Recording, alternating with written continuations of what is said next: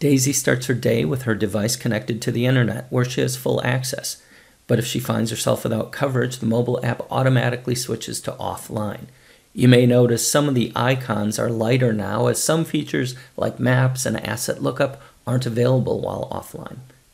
So Daisy can start working on a task where she can see relevant details even while she's offline. She has access to the attached knowledge articles to help her troubleshoot the issue. Here she's viewing articles on common safety issues.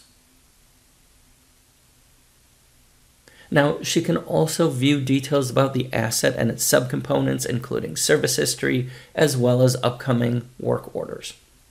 Now, armed with this information, Daisy can complete relevant questionnaires while offline in support of internal or regulatory documentation needs.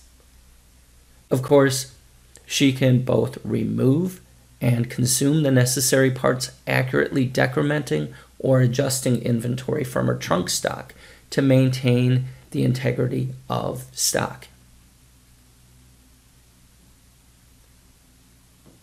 She may also need to document any expenses or incidentals pertaining to the work order task.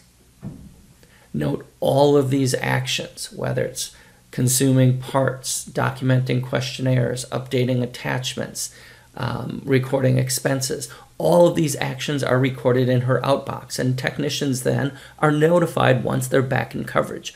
We don't automatically sync in case they're in a spotty area. However, we allow the technician to decide when to sync their changes.